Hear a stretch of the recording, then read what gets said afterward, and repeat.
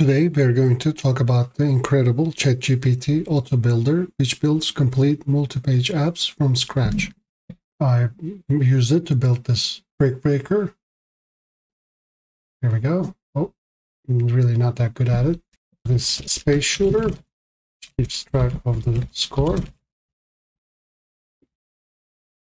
This SQL TK inter-SQL management app, which creates a DB and manages it through SQL commands. And then a Wikipedia retriever, which actually uses Chatgpt GPT-3 Turbo to translate user query into a Wikipedia article and retrieves it and saves it to a text file. Let's code some apps with it to see how it works. Before we begin, I want to mention echohive AI Academy at echohive.live. You can search 100+ free coding videos I have created using AI to build AI-powered apps. You can instantly search all the videos and find the code download links. Code files for this project will be available for Patreon supporters, along with 90+ other project files. Link will be in the description. It is designed to create complex apps very quickly. We are going to use GPT-3 Turbo. You can change the model, and we have a multi-line input. After we've entered, we're just going to say done. This utilizes two models. One is the instruction generator. The other one is the coder, or the worker model. We are using function calling. So the first one creates a guidance along with the functions that are supposed to be created. And we have already created our HTML file. We are going to create a canvas animation. So with a lot of circles bouncing around dynamically, we are waiting for the script file. It has written the JavaScript file, and it is working more or less as intended, along with the mouse click that disperses the circles. The auto builder created the index.html script.javascript file for JavaScript, 150 lines of code and style. Keep in mind that we did use GPT-3 Turbo. Creating apps with this is very cheap. If you have access to GPT-4, you can just simply say MMM, click, and then we switch to GPT-4. Then again, and we switch back to 3.5 Turbo 16K. If you want to iterate on it, you can do it multiple ways. I'm just going to redo the instructions again. It pays more attention to later instructions from the user. So now it's creating again the index.html. It's going to create the script as well, because this animation seems to get stuck here and there. So let's see if we can fix it. Okay, we have our new script file, and this actually seems to work so much better. Also, the button click seems to work very smoothly. Now we can actually work with this and actually build on it. I'm going to say at collision to circles. When circles collide, they change direction. Currently, there is no collision, so we have our new instructions, and we are only instructing the model to write the script.js using function calling. It creates all these files under a project folder. You can delete these files and start a new project or restart the program and continue from an older project as well. Just make sure that you are using the project folder as the default folder for the app. We did get our animation back, and actually they do collide, but the movement is slowed down. In this case, this is very cool actually. I am clicking with my mouse to control them. I'm instructing it to say that the circles are very slow, make them move at a constant speed. It is instructing to write all three files again. So the beauty of the auto builder is that it'll create as many files as is necessary, as it deems necessary, so you can create multi-file projects very easily. So I'm observing some erratic behavior, but they are definitely colliding. GPT-3 do follow the instructions very well with this app, actually, due to the way it was built, how it was built, but I've asked it another time to have a better animation for us. And here we go. And the third time, it seems to work pretty wonderfully, and they are colliding with one another as well. So it took me 3 iterations. I actually added the last instruction to the end of the original instruction as well.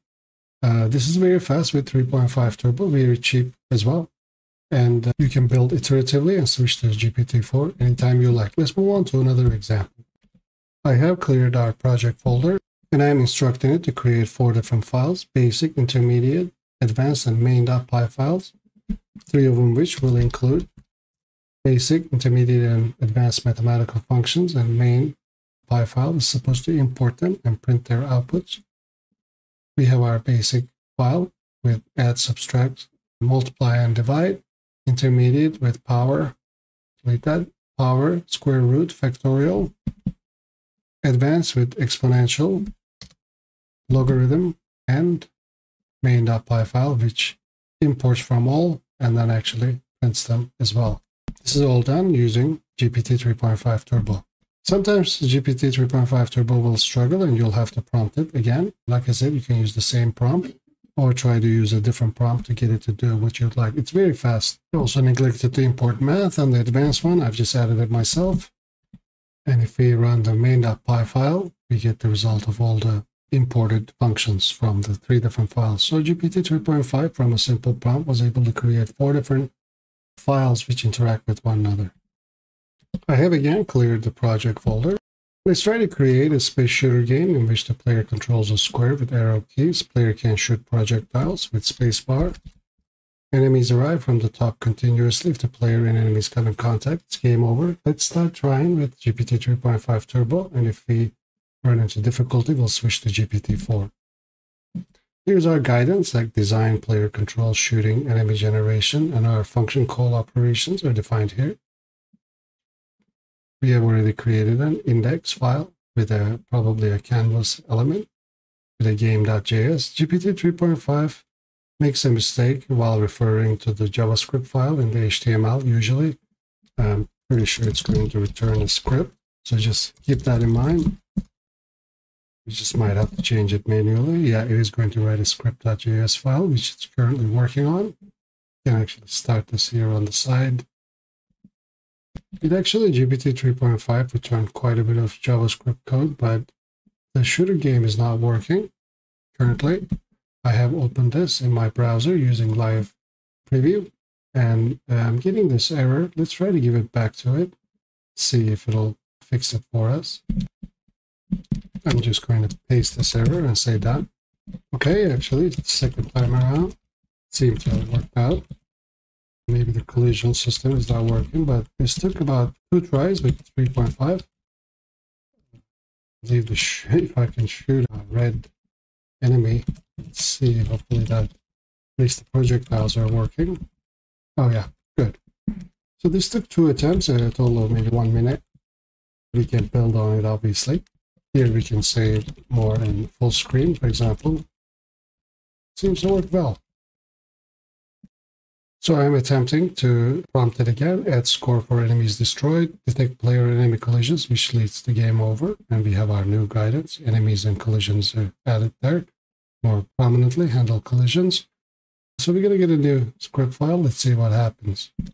We are still using GPT 3.5 Turbo 16K. Again, I was getting an error message in the console. I've copied it and pasted it back in. Let's see what happens. We are still creating collisions and score. Hopefully this time it should work. Oh, there we go. Oh, it's actually giving us a score of 10.